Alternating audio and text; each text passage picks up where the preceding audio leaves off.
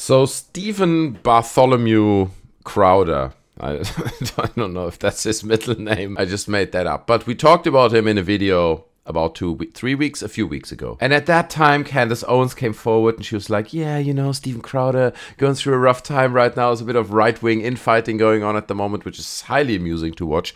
But anyway, she made these hints towards him going through a rough time. And then this clip surfaced, which apparently is a few years old. And I don't understand how we've never seen it before. But yeah, then this happened. I'm afraid of Mr. Hyde rearing his ugly bisexual head. That was a short phase. No, I'm afraid. He's afraid of Mr. Hyde coming back wearing his ugly bisexual head. That was a short phase. It's just a short phase. Okay. So at the time, Candace Owens stuff and him saying this, I was like, maybe he's just gay. Maybe the man is just gay. And that, I guess that's still a possibility. Okay. I'm not saying Stephen Crowder is not gay. He might just be gay. But anyway, he disappeared for a while and now he's back, and it is now explained why Candace Owens made these allegations. Apparently, lots of people behind the scenes knew about this and didn't want to reveal it for obvious reasons. But now Stephen Jeremiah Crowder had the following to say in a clip that he released yesterday. I have been living with a proverbial boot on my neck for going on years now.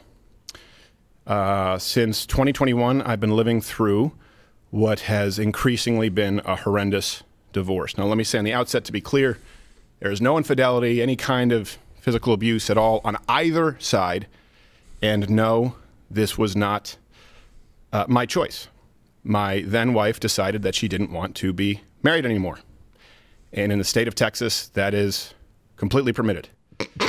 It's been the most hard... Amazing. He's like, in the state of Texas, that is allowed, that she divorces me. She should not be allowed to do that. You know, it's really implied in what he said. Obviously, he's not saying that. And, you know, this is just me interpreting what he's saying. But it like so obviously sounds like he does not agree with this idea that his wife is allowed to make a decision like that, to divorce him. Okay, to potentially limit the amount of time that he can spend with his children. This is not right, no matter what I do. Okay, and we'll get to that. Okay, we'll get a window in a minute of why, probably amongst other reasons, this woman wanted to divorce this man. Heartbreaking experience in my life, what I consider to be my deepest personal failure. And just so you know, my opinions on parenting and families have not changed. I've always believed that children need a mom and a dad, that divorce is horrible. And I still believe that children need a mom and a dad and that divorce is horrible. But in today's legal system, my beliefs don't matter. In Texas, divorce... Oh, Lord. Like, how can you make something like this that really should be about your children, you know, and about the family itself and basically what you're doing to your children with this. But for him... it's like, how can I make it about myself? It has to be about myself. In today's legal system, my beliefs don't even matter anymore. Do I even matter? Am I even important enough? My wife is allowed to divorce me. Our legal system is not on my side. You know, this is just BS. It's so unfair, you know. He's... again, like, this is so revealing about the egocentric perspective on life that a person like that has. They claim to be all ethically superior, right? And it's all about the values of family and love thy neighbor and, you know, the Christian values. And then behind the scenes, man, when you see the masks falling, yeah. In Texas, divorce is permitted when one party wants it, period. So for well over a year, in the best interest as well as physical safety of my children, we've decided to keep this issue private and to resolve it privately with the appropriate attorneys, what have you, legal jargon. So anyway, he keeps going on. Okay, he oh my God, it's the fire brigade outside. Can you see blue light in my face? No, you can't, right? So he keeps babbling on, but at this point I was like, you know, the guy gets divorced. Why would I make a video about it? What hasn't been said that I could say about this whole story? But now, today, we're reaching another level. Holy moly. So apparently, and this is just what I heard, okay, his wife, his now ex-wife, presumably, has been claiming that she has been abused by him, okay? I'm not sure if like verbally or physically or psychologically or what exactly the form of abuse was. I have no idea. But she revealed this video that was recorded from like a CCTV camera that they had around the house. And I don't think in that moment either of them were probably aware that this had been recorded. But anyway, she later on took this footage and now it's public and it shows her in a conversation with Steven Crowder, her husband at the time, while she was 8 months pregnant. And now let me add a little disclaimer to this. The video you're about to watch came out a few days, I think 4 days, after the famous Steven Crowder and Sam Seder incident happened on H3 podcast, right? If you're not familiar with it, then Google Steven Crowder and Sam Seder. Basically, they got connected. It was mega cringe for Steven Crowder, and it was one of the most embarrassing moments in his career, probably, because there was Sam Seder, and they always like, well, we want to debate these guys, but they never. Then suddenly now they are together, right? Sam Seder meets Steven Crowder and then he chickened out and he was like, oh, what a nightmare. Oh, I have to hang up. And he literally didn't want to debate because he knows he's preaching BS. Okay, so he's fully aware of that. But anyway, keep in mind, this scene is 4 days after that hit him. Okay, after this happened to Steven Crowder, and obviously it scratched on his ego as well. So we're gonna watch this in full length. It is 2 minutes. Let's go. I drew a boundary. I drew a boundary. No, you just did it. I drew a boundary of abusive and cruel. I said that his wife was 8 months pregnant at the time, right? I said this. Did I? I hope I said. Now I said it anyway. You were not taking the car. Because if you refuse to do wifely things, then I will go pick up the groceries. There is no groceries. I do have steaks, wood pellets. Notice, it's a little bit hard to see, but how he's sitting on this couch with his cigar. You know, like, excuse my French, but like the most misogynistic, arrogant, yuppie cunt you can imagine, okay?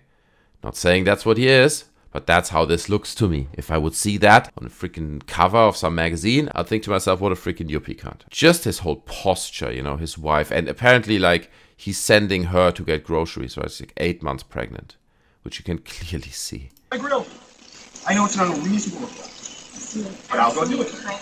How about you first? Hillary, how do you respect the man? Yes. How do you respect the man, Hillary? Huh? Can you respect the man, please? No. How does the man respect it? No, you're not taking the car. Steven, You're not taking the car. Steven, you are not. then I will ask them to pick me up. Would you like me to ask? Oh, that's right.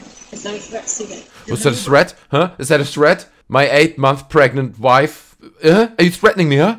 Huh? Oh my god. I don't know, man. Even like a hardcore, disturbed, conservative individual like Steven Crowder must have enough sense to know that that's not right. Right? Like, you just don't do that.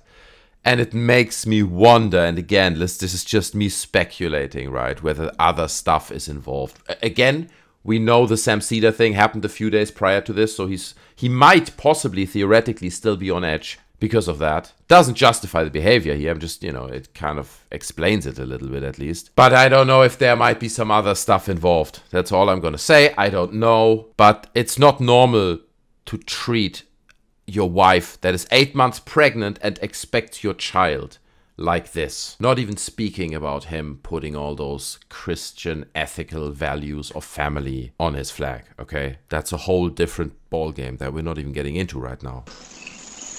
Okay, Steven, I can't. Feeling some constraints? Steven. Like, I can't Steven. go. Listen to me. You want to walk out right now? Listen to me. I can't go to the gym. I can't go to my parents. I can't call my friends. I can't be home. You're going to take the car and leave me here. Hillary, just think of how boxed in you've made me. What do you need me to pick up? I'll get it. Just think how boxed in you're making me, pregnant wife. You know, I can't even go to the gym. Can't even see my friends. I mean, you know what's important here. How do you respect a man, huh? Huh? It's disturbing, honestly. It's freaking disturbing footage. I'll be back when I'm back. No, that doesn't work either. You'll be back when you're back. That doesn't work either. See, Do you understand the difference between my life being set to the second and you going, I'll be back when I'm back? Steven. And that can't work. Can you do that?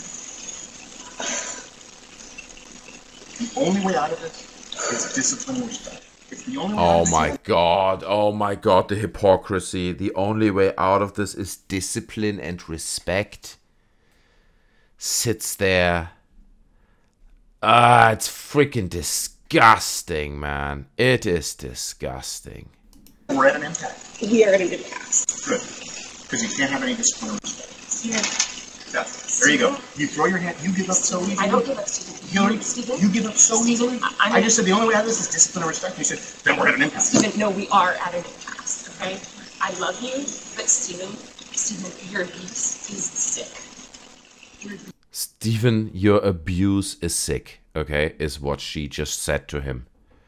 Straight to his face, okay? Because it is, you know? And he doesn't notice it at all. Like, he's so oblivious.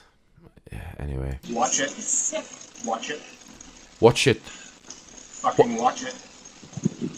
You watch your mouth. So I think there's a little bit more to this clip where they then get up and he gets even more aggressive and they kind of go towards the inside of the room and then at least the other clip that I saw ends. So there are also these rumors that I saw then floating around where people are like, it actually got physical after that. I don't know if that's true. That's all just allegedly. This is just stuff that I've seen on the internet. But it is pretty clear that this is unacceptable, abusive behavior. Not just to a pregnant woman, to any person. You know, you don't need to be a woman. Like, you just, like that, you don't speak to a person like that. It is extremely disrespectful, but it doesn't really come as a surprise, right? Maybe a little bit, right? Because you always have this doubt with these right-wing propaganda machine people like Steven Crowder that behind closed doors, they're different people, right? And they do understand, you know, the actual value of respect and so on, contrary to what they preach on their shows. But then you have stuff like this come out where you see, no, Steven Crowder is actually a quite, it seems like at least in this particular scene, like comes across as like a really disturbed individual. And again, it doesn't mean that not everyone has a bad day sometimes and everyone sometimes says stuff that is a little bit out of line. Okay, I'm not excluding myself from that. But this obviously goes beyond that, and it is within the right-wing sphere a repetitive pattern. Not long ago, I made a video giving various examples of very similar right-wing hypocrisy, right? Where they say one thing, you know, anti-gay this thing, and they get caught in a gay club being gay. And there's so many, there are literally countless examples like that where you're like, bro, you're preaching one thing, and behind closed doors, you're doing the opposite. And it's just messed up. Let's be honest, okay? This stuff is just messed up, and quite rightly so. The internet is imploding with it at the moment, right? We have no shortage of memes, Steven Crowder memes, okay? I would have forced my ex-wife to stay married if it was legal. It's like the law wasn't on my side, okay? It's kind of unfair, let's be honest here. Jesus Christ. My wife left me, change her mind. Hillary, you're not taking the car, change my mind. And a lot of people rightly say like, it's like, this dude surely can afford like a second car. What is going on there? Why? I mean, what's the story behind the second car? We need to know. We need to investigate. Claims to support traditional family values. Doesn't have a family anymore. Whoop, whoop. How do you respect the man? Hillary, huh?